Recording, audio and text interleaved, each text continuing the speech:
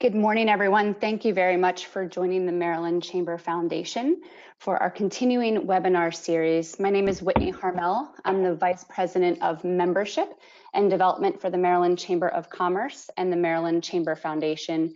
We are so excited to be joined again by Secretary Kelly Schulz from the Maryland Department of Commerce. She will be speaking, providing an update, as well as taking some questions from the attendees today.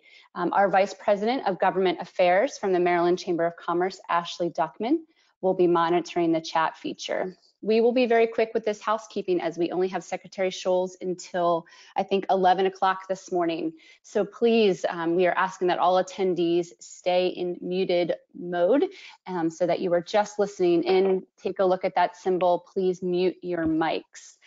Also be aware that we are recording this session, and if your webcam is on, it is possible that you're being recorded. And so if you wish to turn off your camera, please look for that symbol and go ahead and turn off your camera.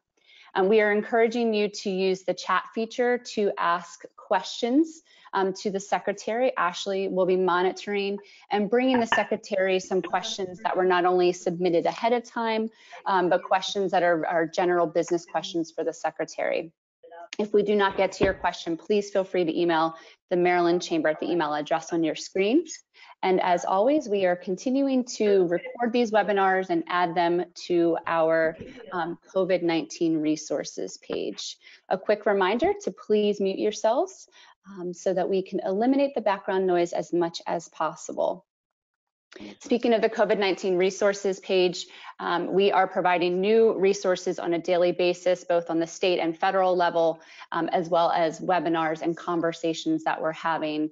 Two major documents that you can download include the Renew Maryland Initiative, which is a collection of policy proposals that will assist us as a state in the recovery, and then the Safe Workplace Best Practices and Baselines for Reopening Maryland. I encourage you to take a few moments of your day to check out these documents, especially as we get ready and continue with the reopening process. So with that, it is my great honor to bring back to the stage, so to speak, Secretary Kelly Schulz. And Secretary, we are just so happy that you're here, and we look forward to this update and conversation with you. So with that, I will turn it over. Great, thank you so much. I very much appreciate the Chamber for inviting us here today to be able to address your membership. Very, very important constituency, obviously, for the Department of Commerce and for the administration in general. So I very much appreciate this. I'll say this is, I guess, our new way of doing business, and I'm sorry that we can't all be together in person, but we have continued to routinely do these types of calls. We started at the end of March, about a week after we left the building, and I've done, gosh, over 90 of these calls at this point in time, directly communicating with the business community associations, legislators, local officials, federal officials, et cetera, and their constituencies. So it's always nice to be able to give some updates. So I appreciate that. I just want to talk a little bit about where we have been at the Department of Commerce over the last 10 weeks or so. Obviously, our mission has been adjusted a little bit, actually a lot, where the Department of Commerce is typically your agency to be able to look at growing and expanding businesses in the state, attracting new businesses to the state. And at this point in time, we're on a similar mission to support businesses, but at this point in time, we're working on sustainability. And so everybody at the department has been working towards that effort overall. I do want to leave time for questions, so I'm going to give an update as to where we are with the industry-specific advisory groups and where we are with that, and then I can take questions specific to some of the other topics after. We worked near the end of March to be able to start conversations with businesses and industry groups. First, with those that are associated with tourism, understanding that those businesses were the first, most immediately hard-hit industry groups. So we received a document at the end of March from AEI, from the American Enterprise Institute, and a gentleman by the name of Scott Gottlieb who had drafted that report, which talked about a phased-in approach to reopening and recovery within the economic sectors of the state. And we adopted that immediately as our internal guidance to be able to have some well-outlined conversations with the tourism industry. And so that was our first advisory group that we had put together. Within that tourism group, we noticed that obviously there's a lot that occurs within that idea of tourism. So we broke it down to smaller advisory groups as well, focusing on restaurants and bars, accommodations, retailers, attractions, tourism, transportation, destination, and sports. And then immediately after that, we started our next advisory group, which was manufacturing. In the state, some manufacturers were open depending on their essential status, and many of them were closed. We also then expanded into professional and financial services, small businesses like the mom and pop shops, but also those personal one-on-one services like the hair salons, tanning, tattoo parlors, those types of industries. And then construction and development. We also recently, within the last 3 weeks, we discovered that our arts community within the state could also, and who the Maryland Arts Council falls under the State Department of Commerce, would like some guidance as well. So we quickly put together a Maryland Art Recovery Advisory Group. So the Department of Commerce oversees 13 of these advisory groups. There were 2 additional advisory groups that the governor had asked for the Governor's Office of Community Initiatives to put forth, and that was related to faith-based organizations and then also nonprofit organizations. We do realize that every industry has unique challenges and may have unique solutions to ensure that there's going to be a clean and healthy workplace. So as we started our conversations with these advisory group members, we said that there was going to be a couple of different approaches, but the most immediate approach was going to be the need to talk about what it looks like to reopen in a healthy and safe way, not only for the employees that were going to be going back to work, but also for the general public. And so the reports were distributed to the department on May 1st, and they were then forwarded to the governor's office for a full review. And so we continue to review those, and you have seen documents that have come out, one-page documents that have provided a level of guidance for those industries that the governor has announced in his phase 1 of the back to business approach. So you can find the guidance for the industry-specific organizations on our website, which is the Back to Business website. And you can see that at open.maryland.gov/back-to-business. And these are really great resources for the businesses as we move forward in order for them to look at what that safe and healthy opening looks like.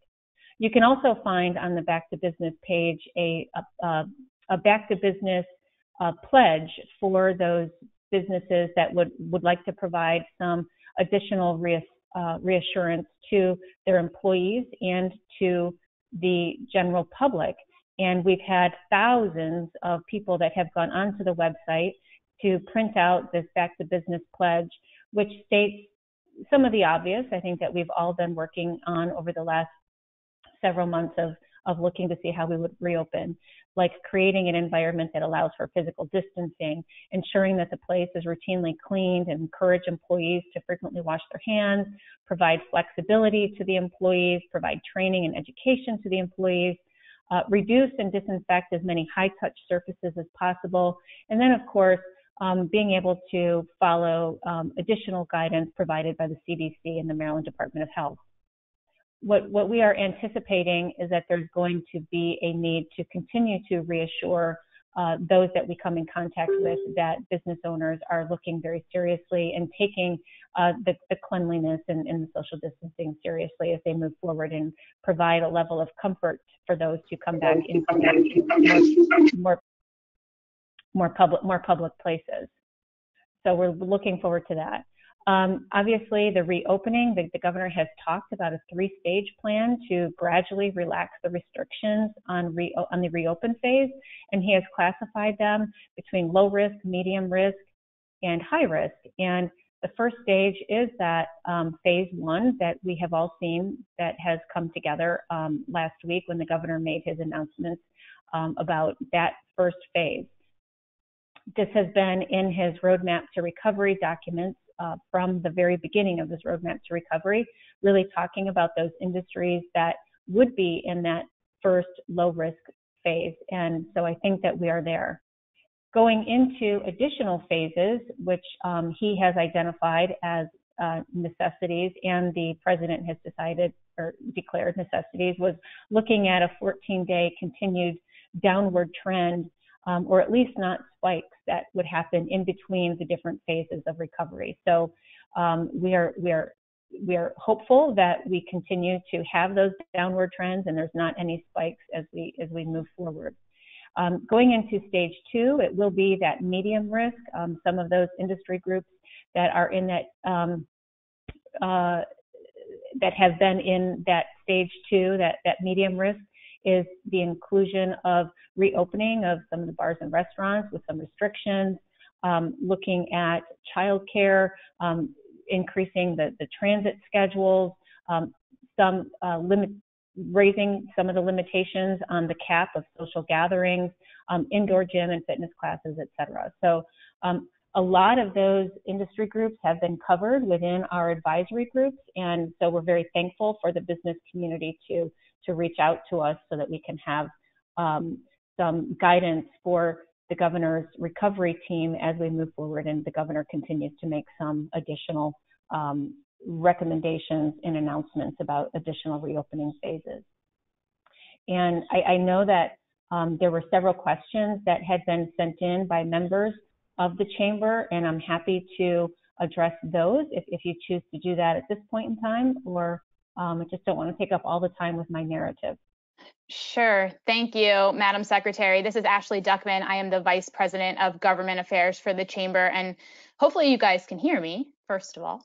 But secondly, I just want to, again, thank you and your team for your partnership, your collaboration all of the time, but in particular, as we navigate these new and uncharted waters together. As you know, we are a group of about 4,500 businesses across the state, small to large, all industry sectors, and we always very much appreciate the ability to work with you and your team and to chat together in forums like this.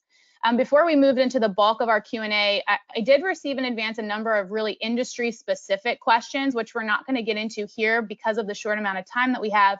But I did want to ask if you had any advice on a place where some of these businesses can go with their more specific industry-specific questions, seeking clarification from your team on any number of topics.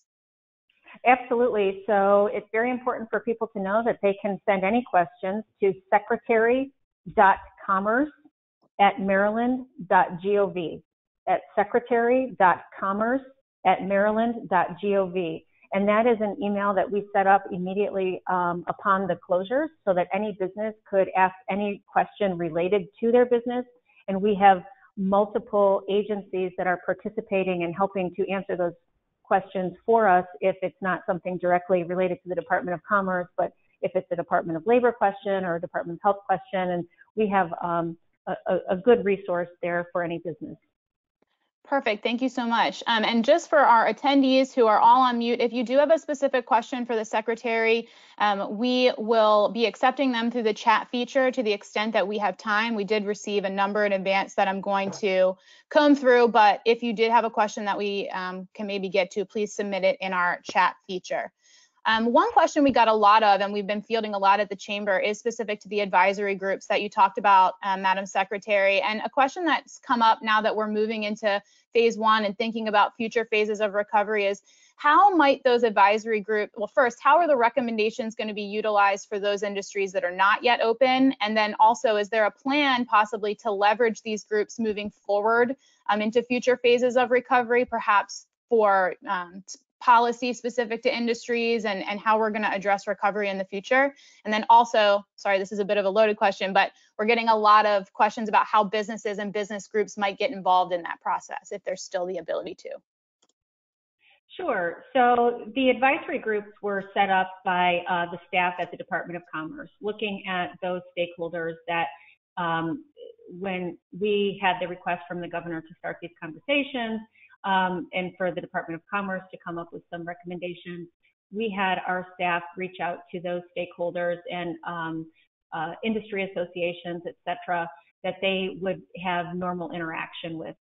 So a lot of those advisory group members are folks that have had an ongoing relationship with our staff at the Department of Commerce, and that's worked out very well.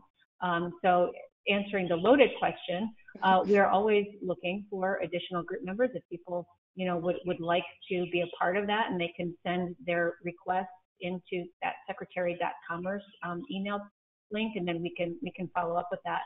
But how are the recommendations being utilized? I would say that immediately upon receiving the recommendations for the reopening plans, the governor read all of them over the weekend, and he had, opinions on some of them, and he thought that they were really great, and he was really impressed that the industry groups were taking a very serious look at, ways in which they can be proactive and be a part of the process. So I think those recommendations are certainly making it to the governor's office, the governor's recovery team, and taken into full consideration. There has been, and there will continue to be, some additional review of the Maryland Department of Health, just to be able to make sure that what is in those recommendations is following the CDC guidelines. And because nobody at the Department of Commerce are health officials, we want to be able to make sure that some additional review of that. And that's what you will see when you go to the Back to Business website and you look at the current best practices that are on that website. It really does indicate all of the guidance that had come as recommendations from the advisory group. So those best practices that are there include a general business best practice, where it's overall, if a business doesn't fall into a specific industry category. These are kind of things that, we really want Maryland businesses to understand that we're looking for overall as we move into a healthier recovery. There's also on that page the manufacturing best practice, the personal services best practices, the retail best practices, golf and marinas, which were the first two that the governor announced almost 2 weeks ago. So we will obviously continue to move forward with that. But what has been communicated to all of the advisory groups and all of their members through myself and my team is that we do not anticipate, and nor do we expect, that recovery is going to begin and end with the opening of the doors to the business. So the first phase of these advisory groups was to be able to discuss how to reopen. And that was the first priority, is how are we going to get them reopened? How are we going to get them to avoid barriers to that reopening process? Everything from the safe standards to, possibly working on how to get the workforce back into the businesses and off of unemployment. So we have communicated that we will continue to have conversations as we move through the different recovery phases to get the business community back to where they need to be, and creating their own economic realities as well. Great, thank you so much. I think that was great context for our membership, and we very much look forward to continuing to engage in that process and being as helpful as we can moving forward. One question that we have been getting a lot in the course of the last week has to do with the Maryland Small Business COVID-19 Relief Grant and Loan Programs being administered at the state level. And we know that the online application or the application process for those programs closed in early April, end of March, early April. And some of our members have touched base with us, having seen articles suggesting that a very large portion of that may not have yet made its way into the hands of business owners for a whole lot of understandable reasons, or they themselves have submitted applications for those programs that they're still waiting to hear back on. And I think they're just wondering if you could speak to that process and what progress is being made on getting those funds into the hands of particularly small business owners. And then we also had a member ask if Commerce is considering reopening the application process if it is determined that all the funds haven't been accounted for. Sure, and that is a very valid question. I will say that having to start an entire new program from the very beginning and put up additional IT systems, workflow processes starting on March 23rd was a challenge for the department on many levels, including, the IT systems themselves, but then also recruiting and onboarding about 150 volunteers from our sister agencies. So not only did our staff have to learn this new system that was put in place to accommodate these 30,000 plus applications that came in between the grants and the loan program, we had to teach everybody else how to work through this brand new workflow process as well, with the understanding that we also had to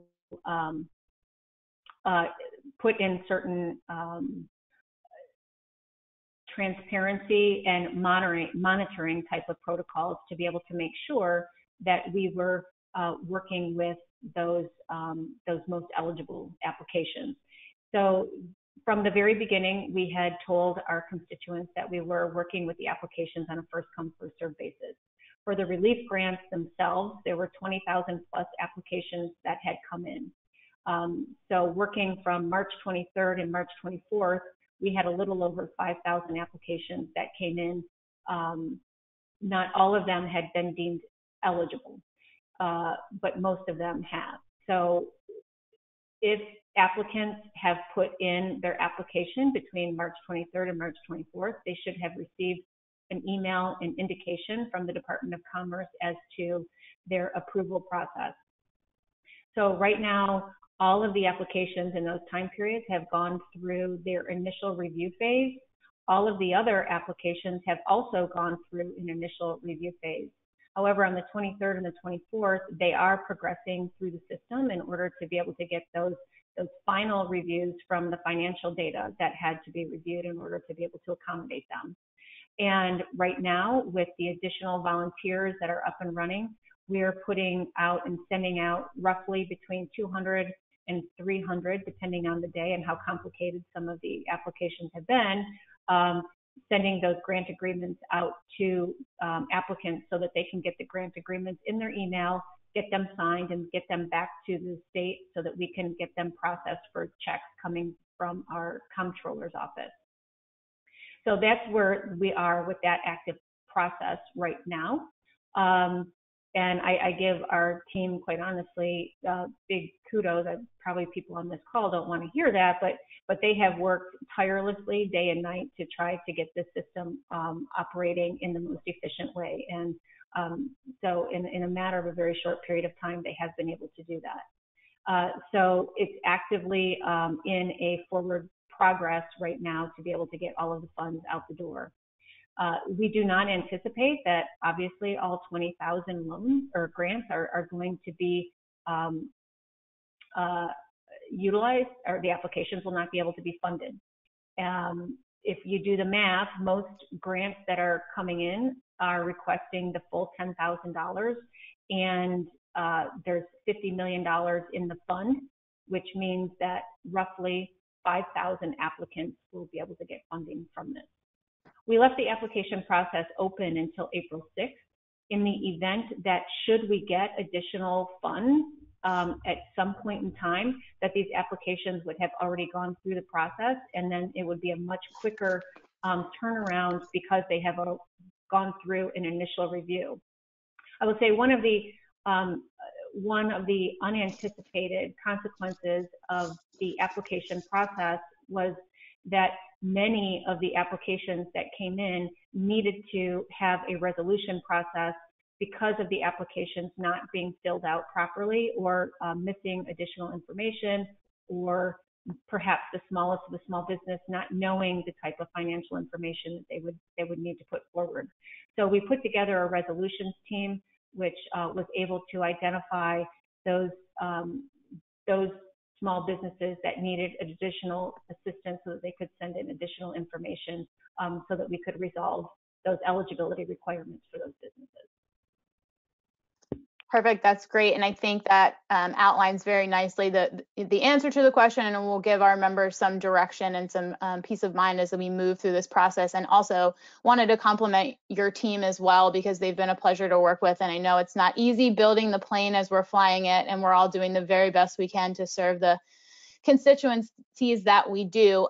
We have you for another 4 minutes, and so I wanted to end on sort of a high level question and some closing out remarks, and it's one that I think would be a nice point for us to end on, and that is sort of what high level advice would you give to businesses and business owners, one, for those who are able to be moving into phase 1 of recovery based on their industry or based on where they are in the state?